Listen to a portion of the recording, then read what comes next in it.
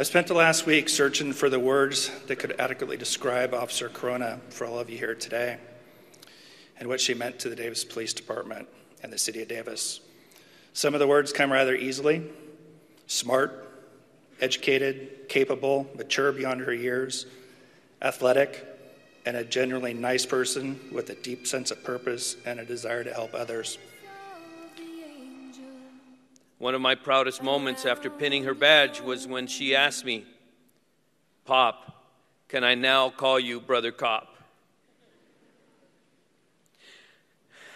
And after telling her no for so long, I finally told her, "Yes, Nat, you can now call me Brother Cop." So to all her brother and sister cops, today we lay to rest our beloved sister cop. Thank you very much. Although she was just beginning her career, she had already made an impact. And although she was young, she was seasoned and ready. We lost her way too soon. Simply put, the loss of Officer Natalie Klina has been devastating.